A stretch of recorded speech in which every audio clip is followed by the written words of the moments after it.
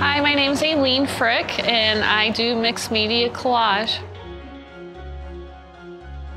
I think I've been doing it ever since I was born, ever since I remember. I used to love to draw and sketch as a little kid, and everybody would be doing their own things. We'd have a pile of candy and go through all the candy, and I'd just sit there with my mom's Spiegel catalog and draw the models.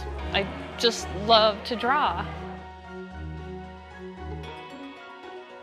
I did art as a kid through classes, through grade school, and then when I went to high school it was all math, science. If you want to get into college, you've got to take all these classes, so no art. And then I became an engineer, like every good artist. and so I went into engineering, did that, moved out to Arizona, and had a friend who said, hey, why don't we take a painting class?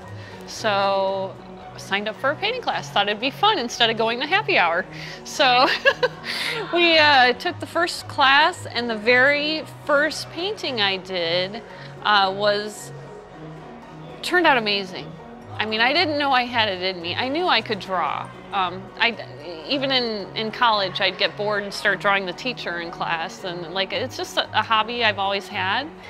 But I didn't know I could paint, and it was an oil painting class, and so I was shocked. I had a teacher who was an oil painting teacher. I just loved her as a teacher. She was super encouraging, very positive. And so, it was an oil painting class, and she brought in paper one day and said, we're gonna collage, you know, very simple instructions. And my first piece she saw that I did in paper, she's like, this is your thing. Put a body of work, go to a gallery.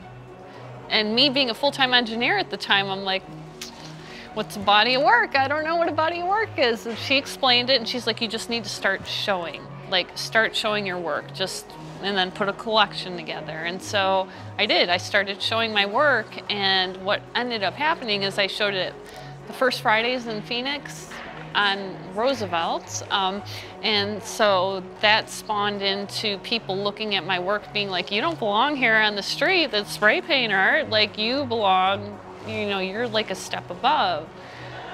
And then I did my first festival, and the people that ran that show are like, what are you doing here? You belong, you know, at a different level. Have you heard of this? And galleries started coming, and it just blew up from there. The challenge is time. My work is very involved with the paper, you know, looking through magazines, trying to find the right colors, trying to find pattern, tearing and gluing all the individual little pieces. Just, it's very time consuming, but it's very profound at the same time. I find that a lot of my pieces, I know what I'm creating, the overall image, but I don't know what the story is. And the story unfolds as I'm working, or sometimes years later, or even a year later. Like, I don't know what the story is. I don't know what the words mean. I'm not reading them.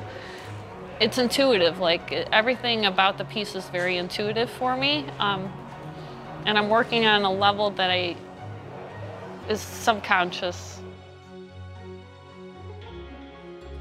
There's a few reasons. The show is amazing because of the connection with other artists, and just that space of like learning and encouraging and growing and being supportive of each other, and also just meeting the collector. And at a festival, it's so fast-paced, you don't have time to take time with clients. So it's really unique in that regard, is that you can really find out what your buyer's looking for and make that personal connection and learn about their lives and what they're looking for, and it really is great in that regard.